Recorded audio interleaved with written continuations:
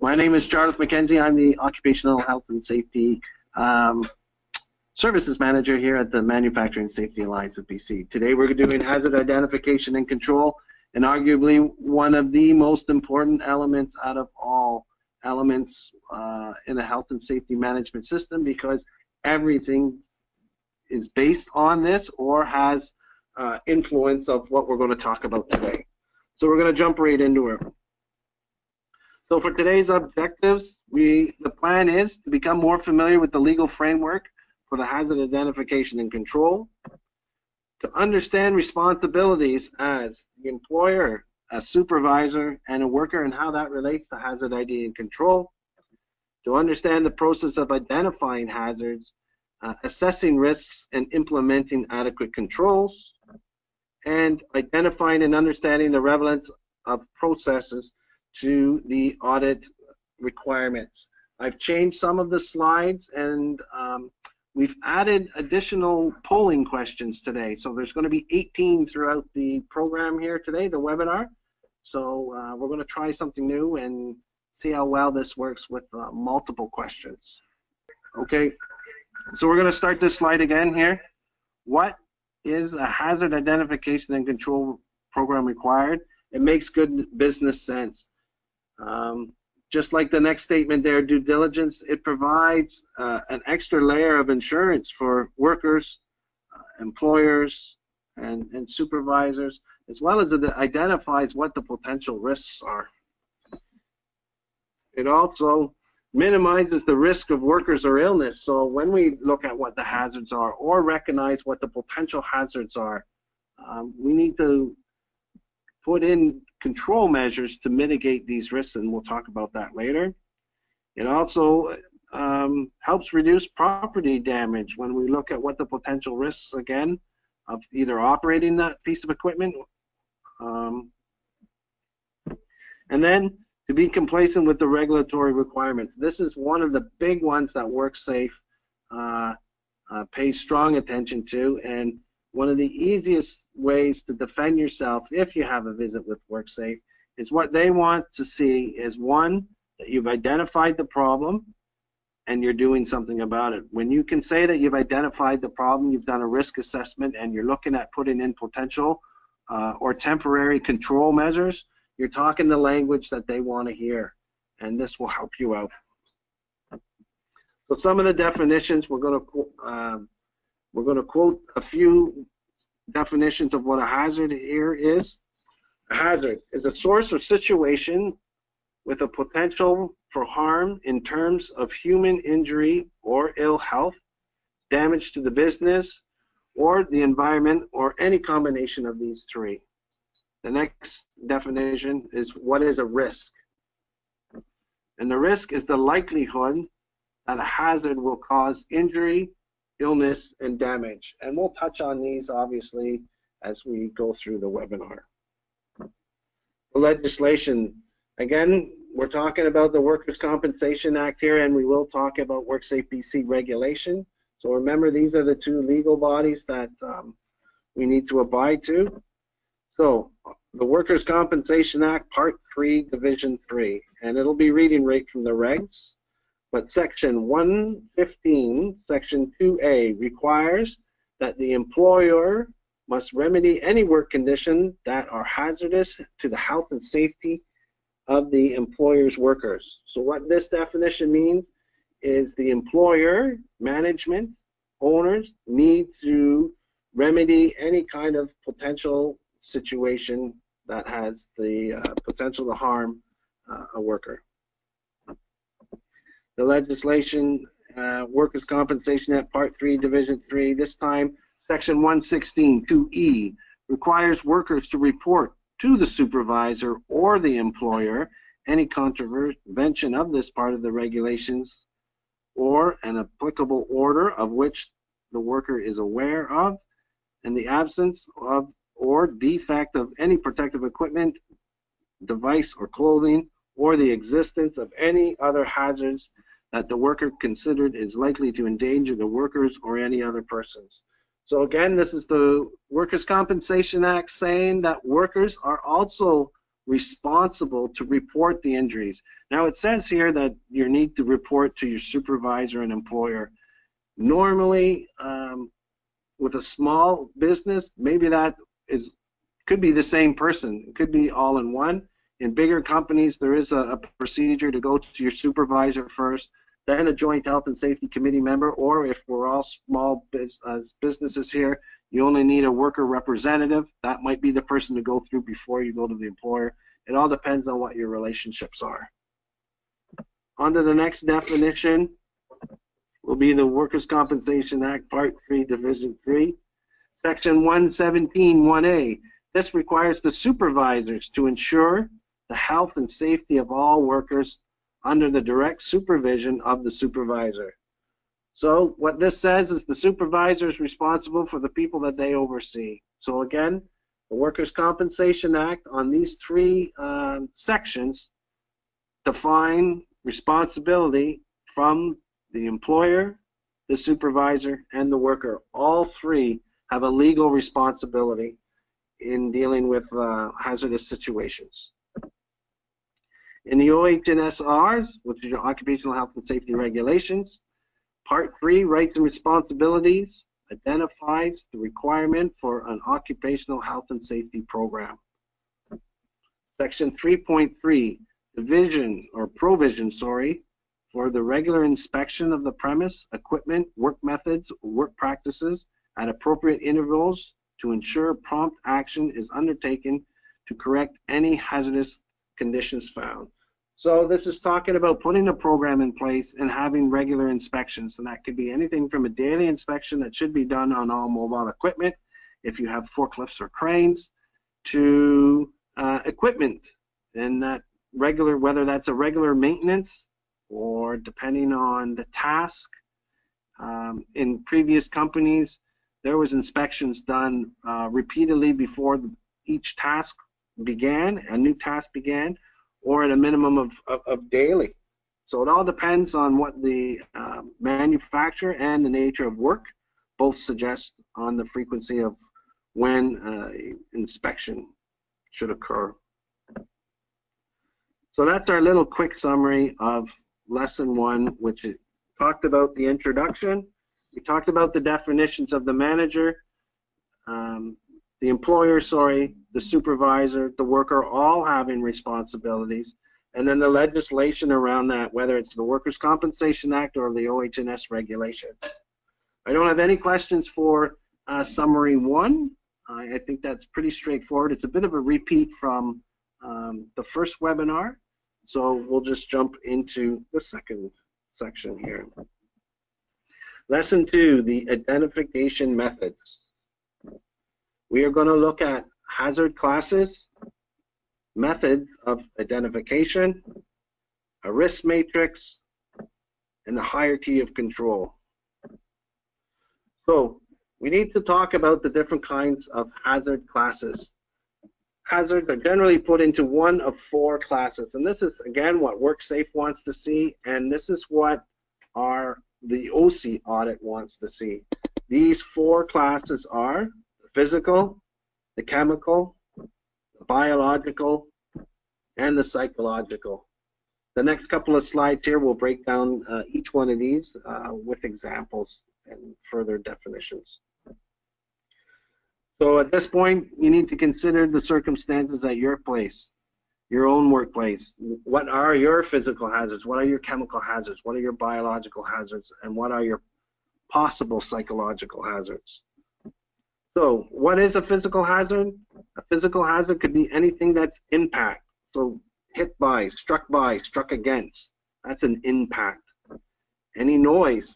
It could be too much noise where they can't hear, or you can't hear an audible noise of a truck backing up, or it could be too little noise. Maybe the alarm doesn't go off, or maybe something that's supposed to sound doesn't sound. And there's even the chance that I've had it happen in companies where people are overprotected with their hearing protection, where they have too much, which is creating an additional hazard. Temperature is another big one, especially with the current weather that we have outside with the humidity. Temperature could be either be too hot, the humidity, we talk about hydration, heat stroke, or it could be too cold. If you're working in the oil and gas industries, they work 15 minutes and then they have to warm up for 45 minutes or so and then go back out again. So temperature could be, and it doesn't have to be oil and gas now, it could be just winter time, it's a bit different, right? So temperature is a physical hazard, whether it's too hot or too cold. The next one is lighting, and again, this could be too much lighting or too little lighting. So poor lighting, a lot of companies are now going to the LED. It's a brighter light, and I have some companies that have are using it to switch on with a motion sensor, so there's no flicking of switches, and it saves power that way. So there's a cost effective that way because the brighter lights. So that's bright lights. I've been in situations where it's too bright and they can't see, but I've also been in situations where the lighting is very poor and needs to be brought up, creating potential hazards.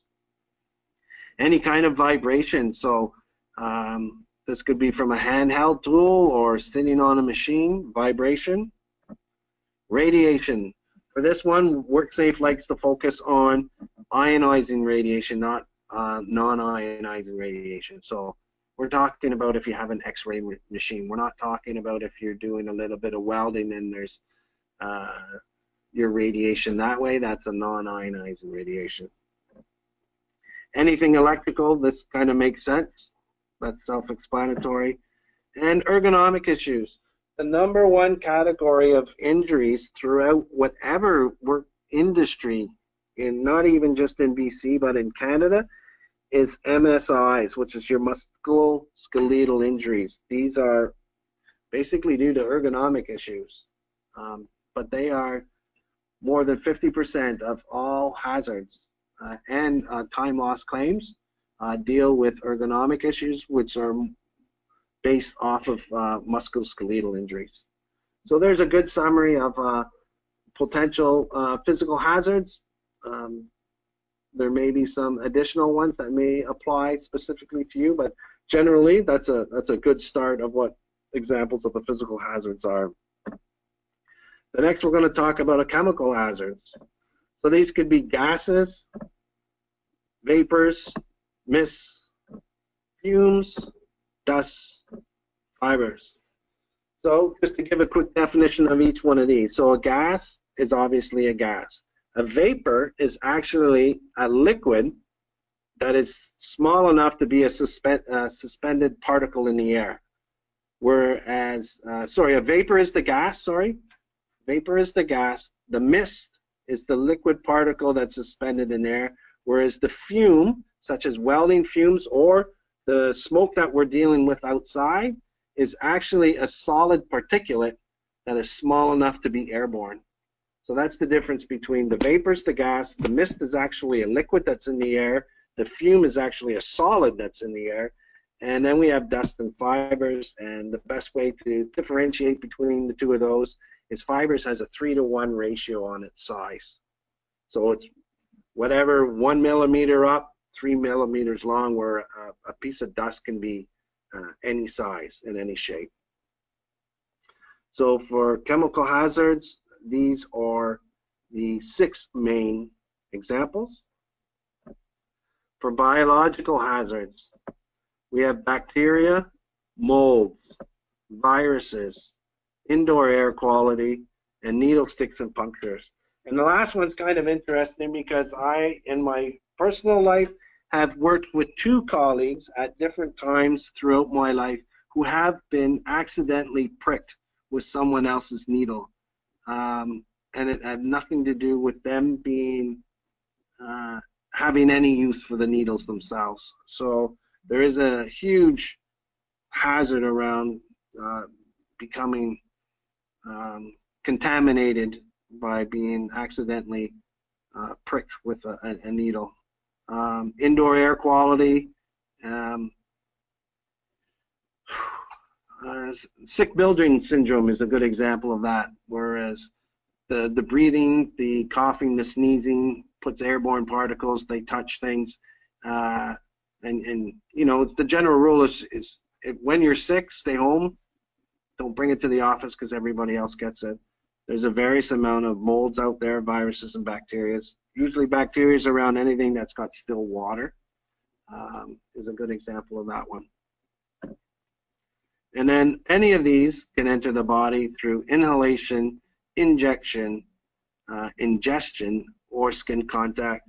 And this is the best way that I like to think of the difference between the chemical and the biological. Think of biological, that's anything that enters the body, whereas the chemical can be outside. Although you can drink a chemical, I wouldn't advise doing that. But for biological, I like to think of it as inside the body. So for psychological, this really doesn't come up unless you do an incident investigation, and most times there are contributing factors, and we're going to give a list of some of them here. And this is when this one really shines, unfortunately, it is a contributing factor when things go wrong. So fatigue is a big one. So whether they're working at a fast pace, beyond what they can do, or general fatigue, too long of a day, or maybe they're doing other things outside of work and they're coming to work not in the best shape to do the work that needs to be done. Sleep deficit is a major one. I had one of my companies where an individual was helping his wife with the breastfeeding and nearly cut his finger off the next day using the bandsaw, because you'll see another one of these is called lack of mind on task.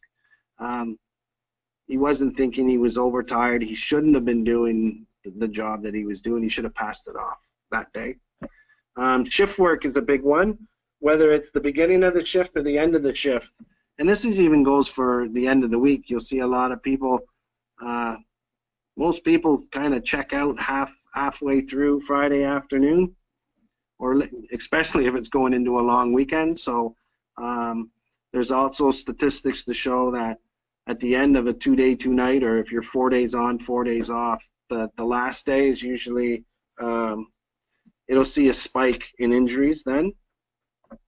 There's also stress. Stress can be internal or external. Internal meaning, let's just call it work-related. So trying to get the production done. It could be stress from a supervisor or manager. It could be a conflict interest there. But it also could be stress from home, and that's what I mean externally. So it could be a death in the family, some marital problems, some kid problems, anything outside of work. You know, if it's affecting them outside of work, it's affecting them inside of work as well. And then, as I said earlier, lack of mind on task. A lot of times this one shows up when you're doing something repetitively. You're no longer really thinking of what you're doing, and you're just into a pattern. So especially when you're working around powerful equipment that, you know, a 1-second mistake leaves you a lifetime of results. It is a very considerable one. Working alone has some psychological factors. In isolation, kind of the same thing, but you can see needing to check in. Some people don't like the fact that they're the only ones. There could be security reasons. I'm not sure what the businesses are, or maybe you have someone at the reception desk. They could be considered working alone if they don't have a panic button. I know I was just at a place that had just recently installed a panic button for the reception. Technically, there's people in the building, but if something was happening right away, she is left on her own. Bullying. This could be internally, as I said, from a coworker, supervisor, management. Violence in the workplace. Something just happened recently, a couple weekends ago, down the road from our office here in Chilliwack, where there was let's call it a person of suspicion in a vehicle that was gunned down. So outside of the Cal Tire in Chilliwack, there was the car was shot up, and the individual did pass away. So there was a fatality there. So it was deliberate. So that had the possibility. Violence in the workplace is basically violence outside of work that comes to the workplace. So luckily, no one at Cal Tire that would be innocent of the whole situation wasn't struck by a stray bullet there. And then fear of. This is an interesting one because it could be fear of heights, fear of a flame, fear of something being very heavy, fear of making a mistake. Maybe it's a very costly part. I was just at an aviation company where they have a little piece of instrument that's 6 inches by 6 inches in shape, but its price is $15,000. So if someone makes a mistake there, it's $15,000 that they can't fix, and that's a loss. So it could be a fear of ruining that part, which would also then increase the stress, and then hopefully they are not have a little one at home. But you can see how it all adds up there as contributing factors. And that's a good indication of all the psychological, not all of them, but the majority. Most can fall under one of these categories. For the methods of identification, one of the first things we need to do is have job task hazard analysis. So what we mean by that is every organizational job description for which the hazard of the job tasks are identified and analyzed for risk. So what this means is for every position in your company, we should have a description of that job description, right? Under that job description, we are then going to do we're going to get into it here in a minute, is a hazard assessment and then do a standard operating procedure.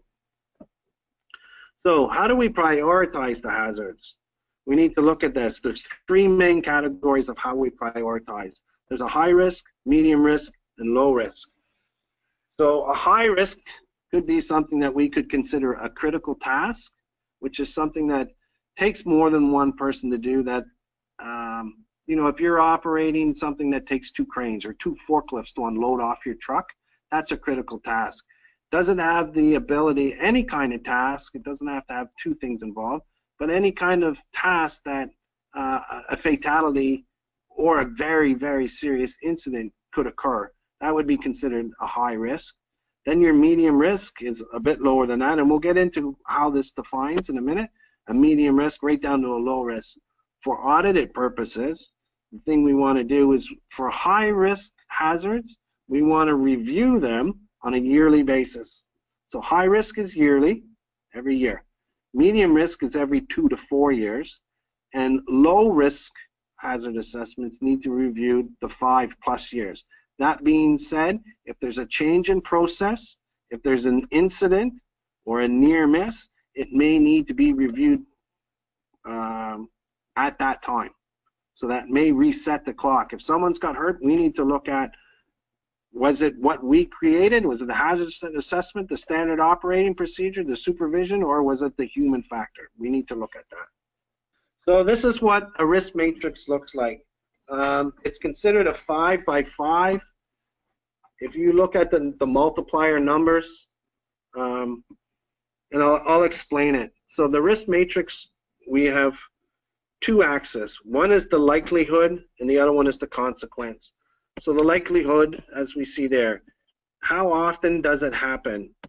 I'll start at the top, rare, unlikely, possible, likely, certain, or another way of saying it is heard of it, yearly, monthly, weekly, daily. And then we look at the consequences. There's 5 different categories here for the consequences. There's insignificant, which would be first aid. So you're handling this on site with your first aid attendant. Your minor is medical aid. Medical aid is anything where the individual or employee needs to leave your facility. And this could even be for a walk-in clinic. Maybe something's got, an individual's got something in their eye, the first aid attendant tries to flush it, it needs to go to medical aid, they need to go to a walk-in clinic and they can get it out there. It gets recorded as a medical aid.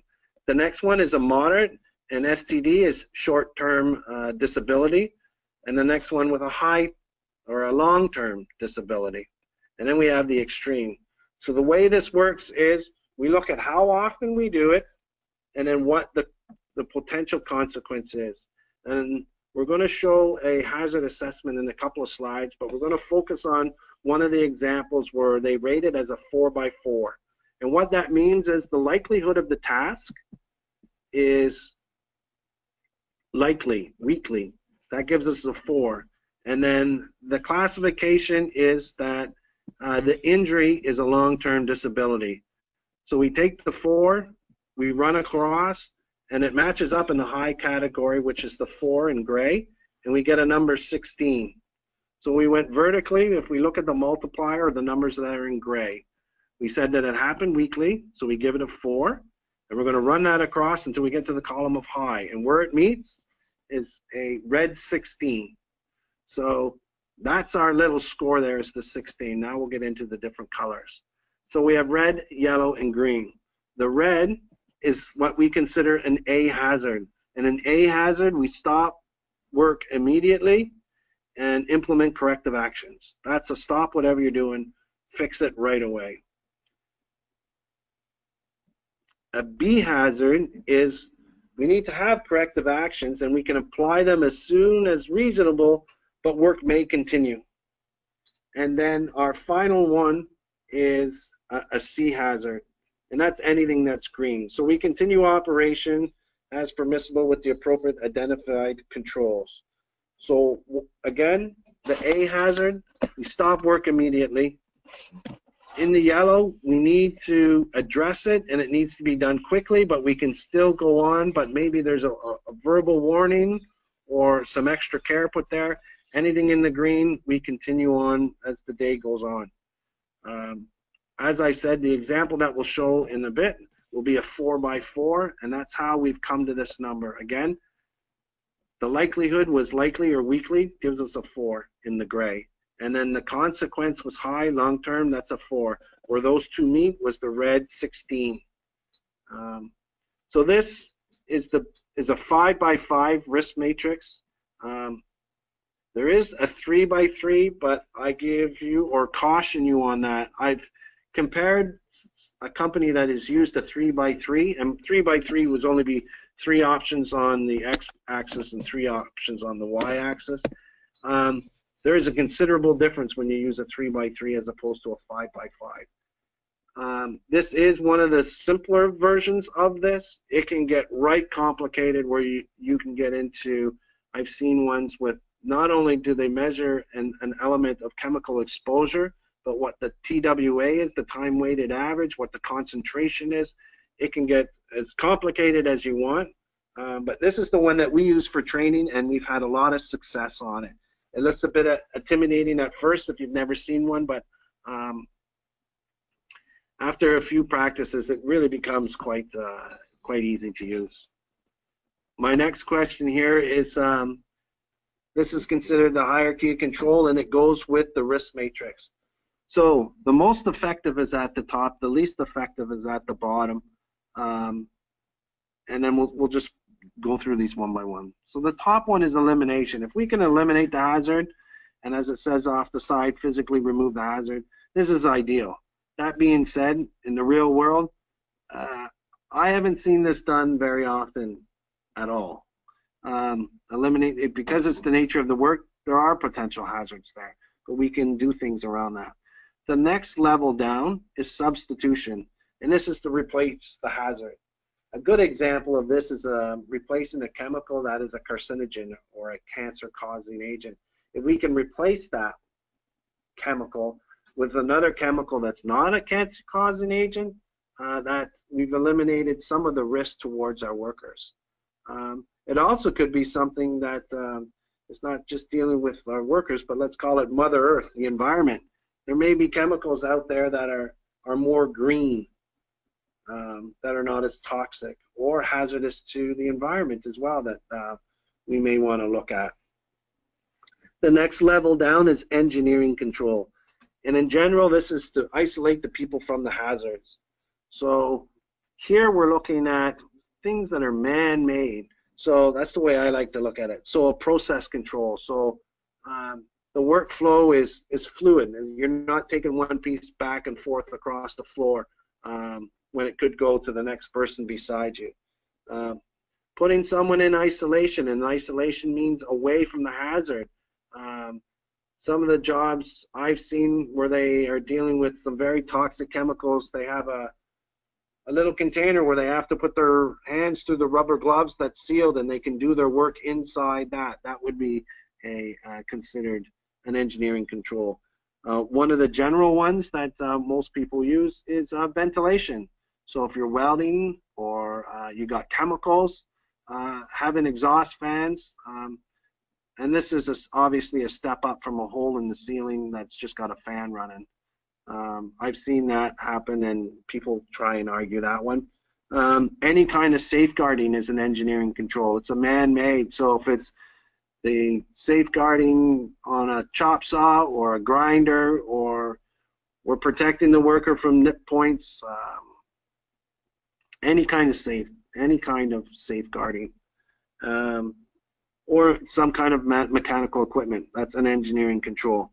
The next one is administration, and this, here it says to change the way people work. So what we're looking here is for policies, procedures, rules, regulations, supervision, job rotation. They're all examples of administrative controls. And the very bottom of our hierarchy of control is the PPE, which is your personal protective equipment. And it's to protect the worker. And although it is required, it's not the end result, because the PPE does nothing to mitigate the hazard. Meaning, we can put on all the PPE that we want in our, let's put someone in a bubble suit, but if you're working in a place that's got broken glass all the time, it doesn't work. There is a need for PPE, don't get me wrong here, but it's at the bottom. And when we look at this, the lower you are on the hierarchy of the control, the more supervision is needed. We need to make sure that our employees are wearing their appropriate PPE, whether that's steel-toe boots or safety glasses, hearing protection, high-vis, hard hat, gloves, whatever. As we move up the scale to have policies, procedures, and training, then maybe we have some engineering controls. You can have any combination of these, and in most instances, there's a combination of one or two or three of these, all impacting the hazard. So you're not limited to just pick one. It could be a combination of all three. That's what I want you to take away. It could be a combination of all three, and PPE is considered the last resort because it does nothing to mitigate the hazard. So this looks very complicated, but let me break it down to you.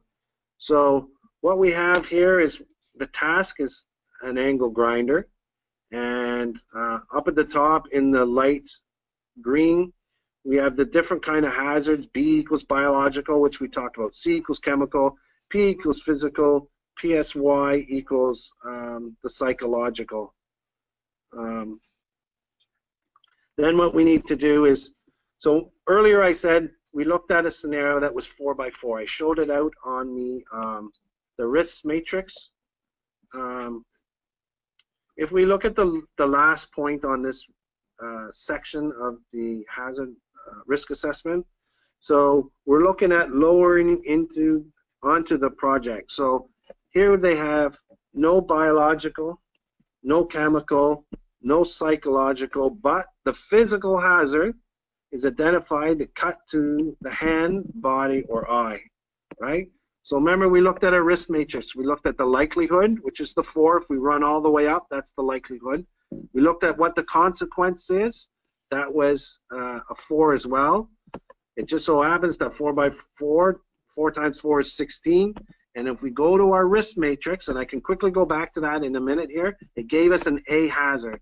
So I want to quickly do that just to go back to this slide here. So if we look at the likelihood was likely, which is a 4. The consequence was high, it's a 4. And we came to, if you run across, you'll see a red 16. That's the 4x4. That gives it a red, which means it's an A hazard. So what that means is that's where we get this A. That means without any control measures put in place, it's considered an A hazard. So now let's look at putting some controls in place, and then we're going to try and see if we can mitigate that risk. So we can eliminate it. There's no substitution, but for engineering, we can put a guard in place. For administration, you can see it's got policies, procedures, training. And then for PPE, it lists the gloves, the boots, the face shield, the boots again, and then hearing protection. So now, when we do a hazard assessment again here now, the likelihood has changed, but the consequence is now a 1. And I'll go back to the risk matrix once I explain this last little line. The likelihood is now, the likelihood is still the same. You're still doing it on the same frequency that you do it, but the consequence is a 1, which means it's the minimum, it's the first aid, but I'll show you that in a minute. 4 times 1 is 1. Where does that fall? It falls under a C. So if I go back here again, so again, if we look at the likelihood in the dark green, where it says weekly, it's a 4. That's how often we're doing it. But now, if we have the guard in place, and we have the policies, procedures, and we have all the appropriate PPE, the personal protective equipment, if something was to happen, it would likely be insignificant or only a first aid, which is a 1, and the 4 times 1 is a 4, and then that's where we get our green little 4. And our green puts us in the place where we want to be, where we can just go on about our day, basically. So hopefully that makes sense to you. I'll have a few questions later on here, but that's the basic way to do a hazard assessment. So when we go back to the hazard assessment here, what they've done is they've broken down each step of the task. And this is important, and we got to rate it, each one. I know it seems a bit redundant, but we need to do this. The nice part is once you do this, depending on what category we give it, whether it's a high, medium, or low risk, is how often we're going to have to review this. And there's a little trick / method that I like to use is when we develop a risk assessment, we can develop a standard operating procedure, because you can't have anything on your standard operating procedure that isn't identified this way in the risk assessment. Once we have that done, we need to write a competency test for every standard operating procedure. When we do that, we need to add 2 questions in amongst the questions that we ask for that standard operating procedure. And one of the questions is there a step missing in this hazard assessment? And the other one is there a hazard missing in this hazardous assessment or SOP? And what that means is anytime anyone reviews the SOP and writes the competency test, they are reviewing the hazard assessment. If they come up and find something new, then we need to address that. But if they review it and all is good, there's no additional hazards, there's no steps missed, that resets that clock of either the 1 year, the 2 to 4 year, or the 5 year plus for a renewal. So especially when it comes down to auditing time, they're going to look at this. I've seen it come up where there's been a workplace incident, and what they want to know is, I had an individual that, long story short, 2 punctured, 2 broken vertebrae, 1 punctured lung, and is now paraplegic. End of the story is when WorkSafe came on, they asked for a year of Joint Health and Safety Committee minutes, a year of workplace inspections, a year of crew talks, a year the incident event, the SOP for the task that they were doing, the hazard assessment, and all training of all individuals for the time of employment. So that's quite a strong demand, and luckily this company was able to produce that, but it was still unfortunate for the individual that will never walk again. So although this might seem very tedious, the hazard assessment is how we build our standard operating procedure. We can't put something in our standard operating procedure unless it's been addressed and mitigated by risk by using the control measures. I find the easiest way to understand this is to fumble through 1 or 2, and there's some in your workbook, and if you need any help, please reach out to me on this one, because once we get this done, the rest, it all falls into place. Although for the first time it may seem very intimidating, it really isn't, but it is the foundation of everything else. This is where we prove anything in our standard operating procedures, because WorkSafe will ask for this. The audit is also going to ask for it as well. So that's a risk matrix, or sorry, a hazard assessment using the risk matrix and the hierarchy of control. So other methods of identification are workplace inspections, and I'm not going to go into too much detail on this one as we will be covering this in October, but I will say inspections of workplaces, equipment, and work practices serve to identify hazards before they can result in an incident. Again, I'll go into further detail on this come October when we handle that webinar. Another thing is workplace inspection checklists. I've given an example of 2 different ones that I created for a company. We can look at some of the items that I'm talking about here. If we look on the left there, is the emergency lighting in place and regularly tested? Is there a posted evaluation of the plan for the shop? There's a bunch of questions about fire extinguishers, exits, our guards on equipment. If we look at the second page, it talks about a little bit about WMIS. It talks about forklifts. It talks about lunchrooms. I've even put on this one, if you look at the bottom section of either side of these, in the lunchroom they have their health and safety board. So some of the things that I put on this are to verify that the Joint Health and Safety Committee minutes are up to date, meaning are you posting 3 months at a time? Because 3 months need to be posted. Our workplace inspections up to date. Our crew talks posted. Our incident investigations posted, and in brackets I put no names, but you're not meant to have any names on that when you post.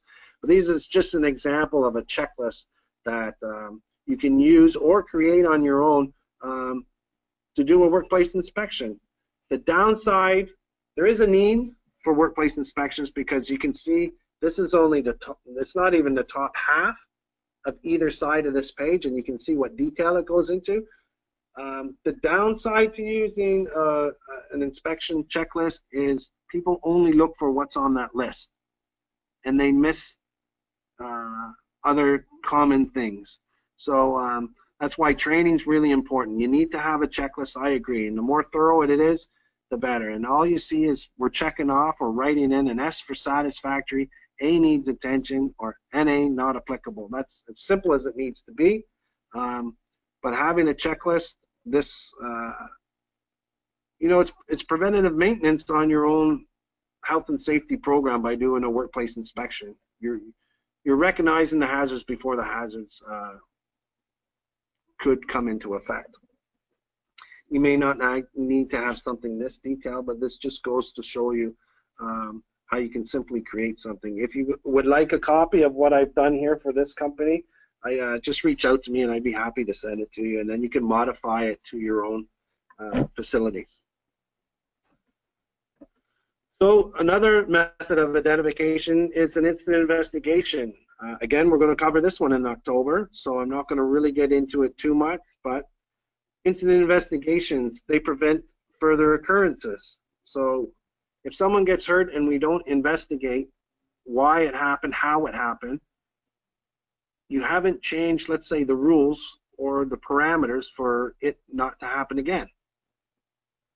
So the same thing could happen again if we don't do anything about it. It helps identify the contributing hazards. So with what we talked about, we got to look at the biological, chemical, physical, or psychological hazards, right? Are we identifying them? Were they identified by the worker? Were they identified by the employer? Is it part of the management system, or is it the individual and the human factor? We need to look at that. Investigations also look at how well your safe work procedures or standard operating procedures are. Maybe you don't have any. Maybe you do have some. Maybe they're written wrong. Maybe they're inaccurate. Most times, I find that there isn't a standard operating procedure, and that having an incident, hopefully it's not a severe one, but it gives an opportunity to develop a standard operating procedure where we can look at the potential hazards, use the hierarchy of control and put control measures in place, and then roll it out that way in training, and then have the individual sign off on the competency tests. is key, because then we can show, as company, we can show that we did what any other reasonable company did, and we trained our workers. Again, incident investigations a lot of times deals with the workplace inspections. Are the workplace inspections done? How come it was caught? How come it wasn't caught? Are workplace inspections being done? Could workplace inspections on a more frequent basis eliminate this situation from occurring again? Other methods is to review the injury statistics and OH&S analysis. So OH&S system reviews may bring forward unidentified deficiencies in the program. Here I've put in a copy of what some of my Joint Health and Safety Committee members use. They have their departments down the side.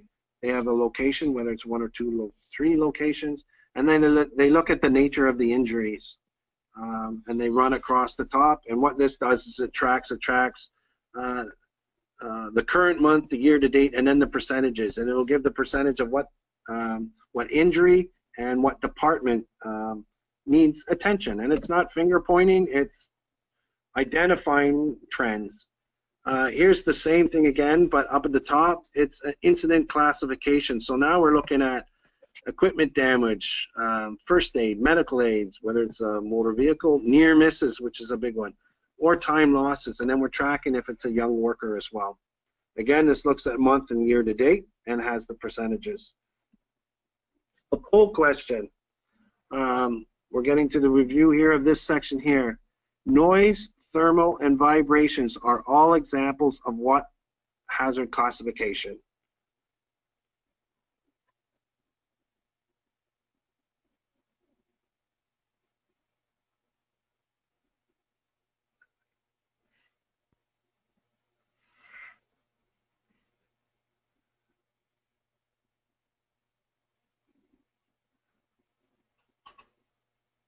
Okay, we are all correct there. They're all physical.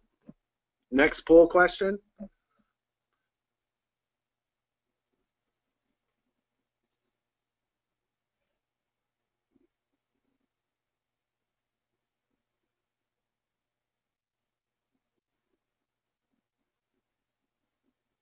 Correct. We're all psychological.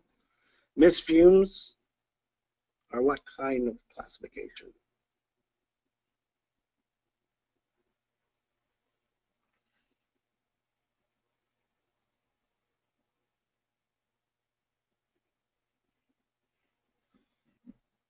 Correct.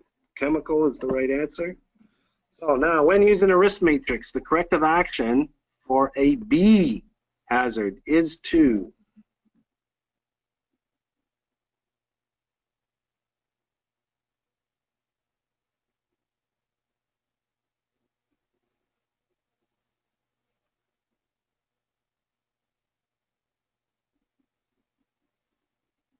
correct. You guys are doing very well. Good for you. Okay, for the next one. When using the hierarchy of control, more than one control can be implemented to reduce the hazard. True or false?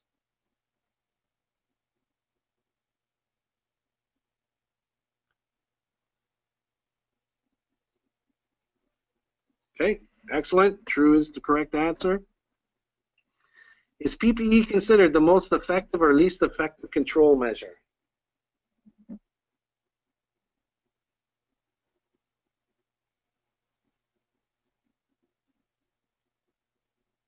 Correct.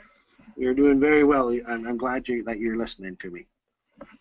So in summary, we talked about the hazard classes, we talked about the methods of identification, we talked about the risk matrix, and we talked about the hierarchy of control. Our next section here is hazard identification. We're going to look at hazard identification and control program, and we're going to touch on leading and lagging indicators. I know we're getting close to our 1 hour. Hazard ID and control is I would say, the biggest element that has the most effect on others. So I hope you all are willing to stay a little bit and we can get her done. I'll try and move on as best as I can, but it is really important, and it's the one that takes the most time to get through. So for hazard ID and control program, an effective program contains The job descriptions for all positions associated with the task. We talked about that. Then we need to involve the workers to help identify the hazards associated with the job task. So when we're doing the risk assessment, someone needs to be knowledgeable of what we're discussing today, but also knowledgeable of the task or equipment that is being assessed, but also include the workers, because the workers are the ones doing the work. And a lot of times, the more we involve the workers at this stage, the more compliant they're going to be. And I'm not sure how it is in your small companies, but in larger companies, there's a big divide between management and workers.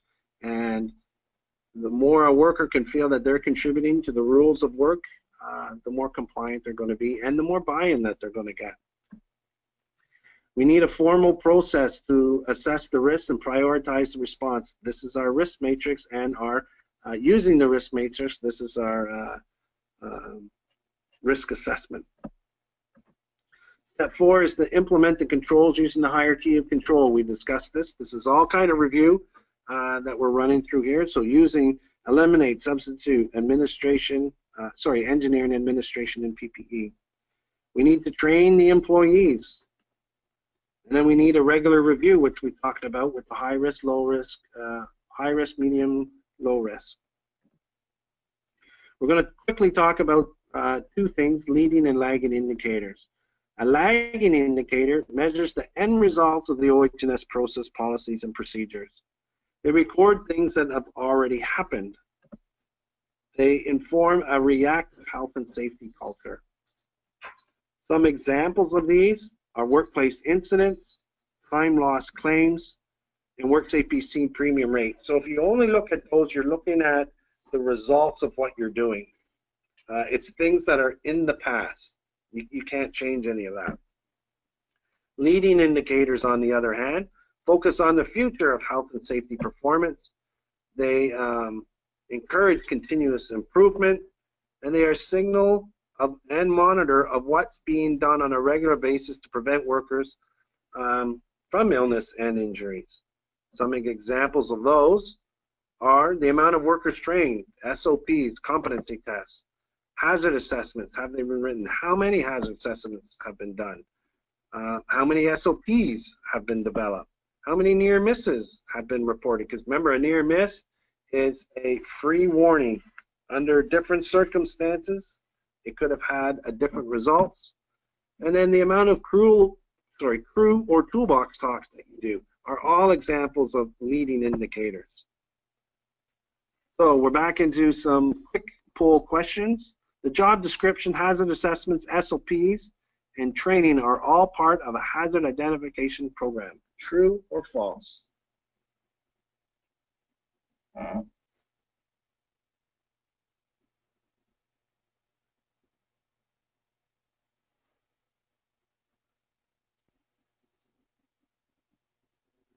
Thank you. It is true, and everybody got that right. The second polling question here: WorkSafe premium rates are an example of which? Is it a leading indicator or is it a lagging indicator?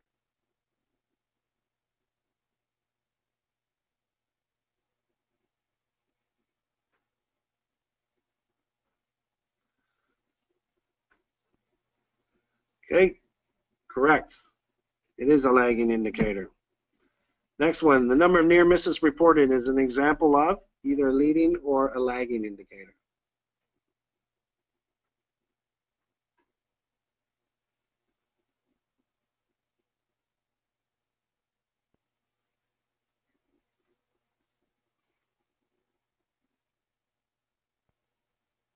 So this one was a bit of a split. It is a leading indicator. If we're reporting the number of near misses, we're being proactive.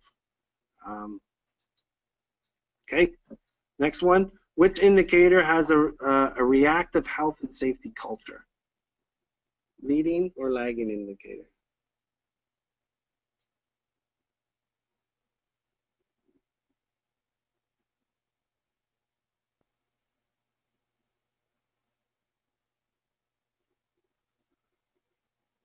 So the correct answer is the lagging indicator. Another question, which indicator focuses on future health and safety performance? Leading indicator or lagging indicator?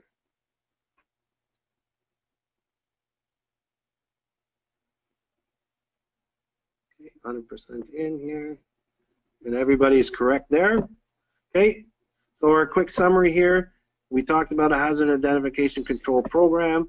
We talked about the leading and lagging indicators.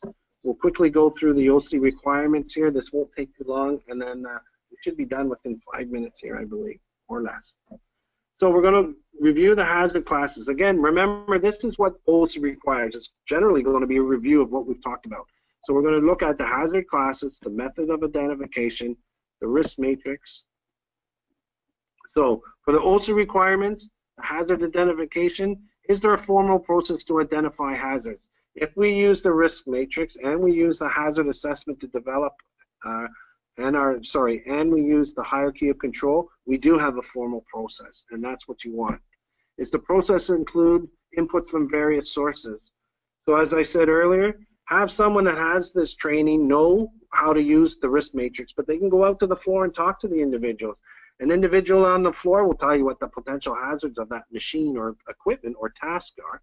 They may not be able to classify it the way that I've just told you guys how to do it, but they'll be able to tell you that. All health and safety hazards are considered in each kind of job task. For the risk assessment, is there a process to evaluate the risk for the hazards? So we've shown that. Use the risk matrix. Use the hierarchy of control. Are all health and safety hazards should be evaluated according to risk? So again, we're looking at health and safety hazards here. Is there a systematic way to prioritize the hazards according to risk? Yes, this is our A, B, and C. When we're done there, this gives us our high, medium, and low risk overall. There's also, is there a process that includes the review of existing hazard identification? Again, we talked about this with the two questions. Is there a step missing? Is there a hazard missing? And having a policy around high risks are done yearly, medium risks are done 2 to 4 years, and low risks are done every 5. And then we can reset the clock anytime anybody reviews them, or there's a change in process, or there's an incident where we need to revisit them. Individuals involved with the hazard identification and risk assessments have documented hazards and risk training. Again, this is just having our documentation in order. By filling out a hazard assessment, we've got our documentation. And then we also have to fill out our training as well. Is there a process for developing control measures? This is our hierarchy of control. Again, we need to ask the workers that are involved. Why? Because we get our buy-in. Sometimes they know more about the equipment than I know in my bigger companies. When I have management come off the floor or come down onto the floor to try and write an operating procedure and a hazard assessment for a piece of machinery that they've never run, they're not the best people to do that. They can help write it, but we need the input from the workers. Again, we're going to look at the hierarchy control. We're going to look at engineering controls. Have they been identified? We're going to look at administrative controls. Remember, this is policies, procedures, training, supervision, job rotation. Then we're going to look at having our standard operating procedures or work procedures. Have they been developed for the job? Safely work procedures that match the current activities. So we need to have proper job descriptions and SOPs that match what we're doing. There's no point in having an SOP and have people train on a crane if we don't even have a jib crane in the facility. Have a process to identify the critical tasks, which we talked about. That's identifying that, and sometimes it's what you consider an A hazard. A critical task could also be something that's a B hazard that you've given it a medium rating. It all depends on how you guys want to assess that. The way I like to say it is, what's the top 10 things that are going to hurt somebody? That's usually a good start to have your critical tasks. Again, with the work safe procedures or standard operating procedures, we need training. People need to be aware of what they are, and then how to follow up on that. Again, when you have a competency test that not only, just like my poll questions, you're providing me a competency that you're understanding the material that's being delivered. The same way for a standing operating procedure. Just being shown how to do something and nodding yes and then being left alone to do it might not be the best route, especially with a young worker that isn't going to tell you that they don't know what they're doing. They're intimidated. And at last here, PPE, we need to look at what PPE is required, whether it's hi-hat, earwear, hearing protection, vest, clothing, gloves, boots, whatever it is for your place, there needs to be PPE. And we need to make sure that workers are also trained on the appropriate care. If we are, a lot of times people neglect the respirators. If you're wearing a half mask respirator, they're meant to be fit tested and they're meant to be put in a Ziploc bag and kept free from contaminants. And often it's not done. Other OSSE requirements is enforcement. So management, I put in supervisors here because, you know, whether you're a manager, supervisor, lead hand, you need to take responsibility and enforce to make sure that people are doing what they're doing. There also needs to be a way to, a system of how to take defective equipment off the floor. With a small company, it's usually a matter of pulling it out and bringing it to management or someone that knows it. In bigger companies, they like to write it down, fill out a tag, take it off, so it doesn't get put back into production. It's easier with a small company on this one than it is a bigger company to track. And then document retention. There should be in your resource material a list of OHS requirements on document retention. The government has a form. I will check to see if it's there. If not, reach out to me and I'll get you a copy of that. And it will tell you how long you need to keep documentation, OHS documentation, or as it pertains to the documentation. It says here that this is a common way to lose audit points. More importantly, if you don't have the documentation, you can't prove that it happened. And when WorkSafe comes on site, the best way to prove what you're doing is to have the documentation saying that you've done it. Again, my saying here, the 3 most famous words in real estate is location, location, location. In health and safety, it's document, document, document. If it's not documented, it never happened.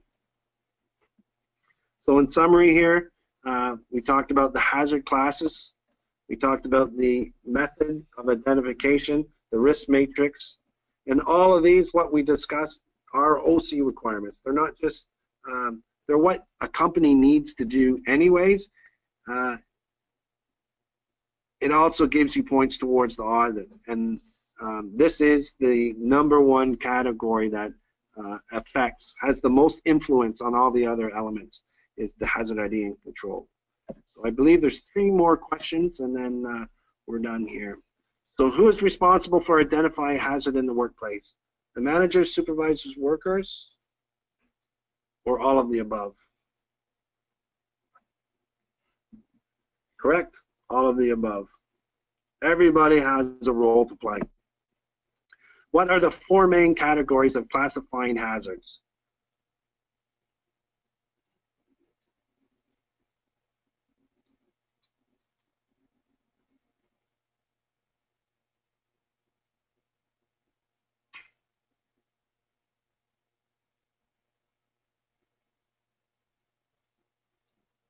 Yeah, 4 of the 5 responded there, and yes, correct. Biological, chemical, physical, and psychological.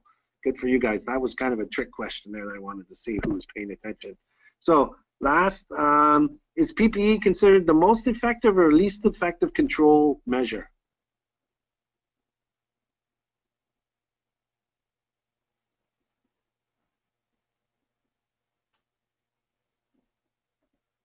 Okay, we've got 80% again, so that's good enough for me. Yep, correct. It is the least effective. Oh, we have one more here. Percentage of workers trained, the number of SOPs, near misses, crew talks, toolbox talks are examples of. Is it a leading indicator or a lagging indicator?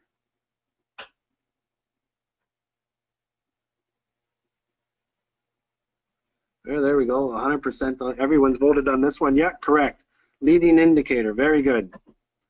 So as an overall review, we talked about the legislation, we talked about identification methods, the hazard identification control program, OSSE requirements.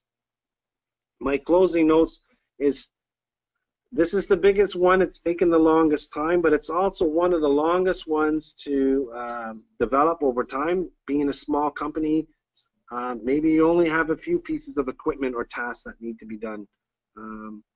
But the sooner you get started on this one, the better.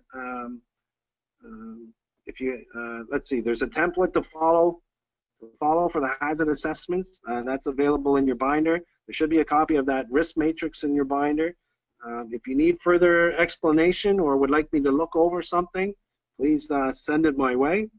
If I can give you any more information or you'd like something explained again, send me an email, please.